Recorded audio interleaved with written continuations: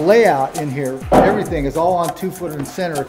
And you have single top plate construction, which is not typical. Conventional is double top plate construction, or 2 plates on the top of the studs in a wall. Okay, when you use a single top plate, you have to make sure that all your members stack. In other words, if you look up at the ceiling right here, and you look at the roof rafters coming across the ceiling, they line up exactly with the studs on the wall, so that whenever we're building, everything stacks so it loads properly. You can't take and put a load in between a couple of studs with a single top plate, because it's just going to bend or sag the top plate down. You know, conventional building has the way of just throwing lumber at all structural problems. That's been the old norm over the years. You know, green building, our package here, even though this is a fairly decent sized house, a couple thousand square feet, you know, 2 foot on center framing allows us to cut down on our lumber package. There's a lot less lumber in one of these houses, but they are not weaker. They're just as strong as a conventional built house, or stronger.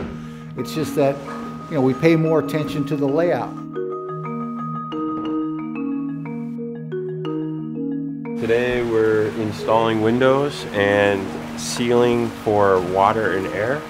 We went ahead at first and applied the Siga permeable tape that allows water to come out as opposed to in. It pushes the water that does get back behind there out.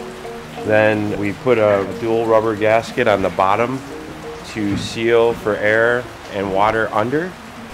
And we caulk the perimeter of the tape to give us another water and air seal behind the flange.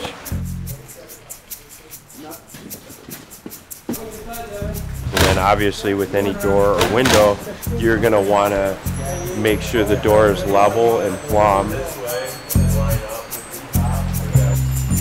They're triple pane windows, which are substantially heavier because of the glass, obviously, but they give you better R value, and temperature distribution through it is slower when you have triple. And they use the gases in between as well. One thing that makes this different when it comes to fastening the window to the wall is that if this was a more conventional application, we would only put in enough screws to structurally hold the unit in place. One reason why we're putting a screw in every single hole is to get that good solid air seal on top of that caulking. In other words, it's pulling that window tight against the plywood all the way around, so we get a good air seal.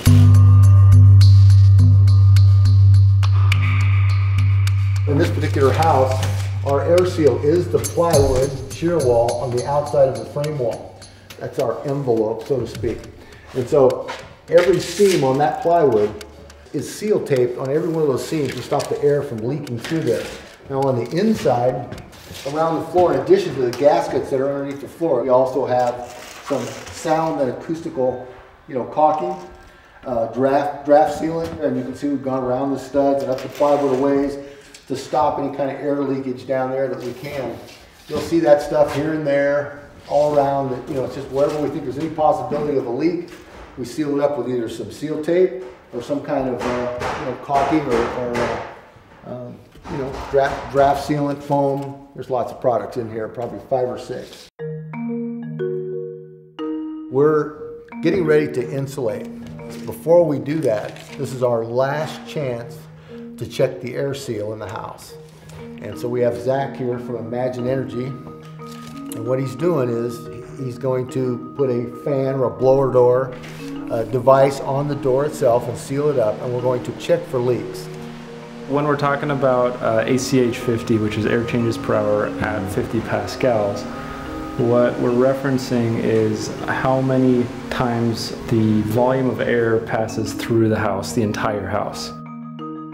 When we pressurize it is when we can get the smoke pencil out, and you can puff the smoke and see where the smoke goes to. And we're going to check and see how much air actually escapes within a certain amount of time. See, there's a crack right here, a crack right there.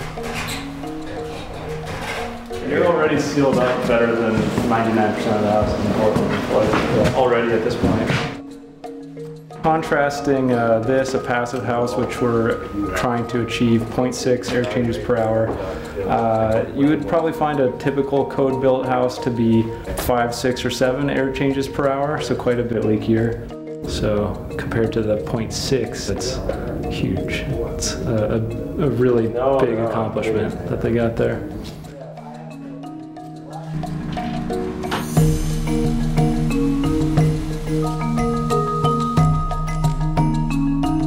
So we're insulating today with dense pack cellulose, and it's a fire retardant cellulose. It has some borate compound in it. They stick their nozzle in there and they just pump it in there until it has a dense pack of 3.5 pounds per cubic foot. What that means is this material, the cellulose, you can see it's light and fluffy now, but they blow it into the wall until every area that's equal to 1 cubic foot has 3.5 pounds of that cellulose in there. 1 foot would be about this big. It would be right there. It would be 18 inches this way, and 1 foot this way for 7.5 inches deep would be one. That's 3.5 pounds of cellulose right there. So what they do, the cellulose, they put it in here, and what happens is it bulges a little bit in between the studs here. They go around here and they roll it and kind of condense it back into the bays a little bit so that it doesn't stick out so much. Makes it easier to put the drywall on.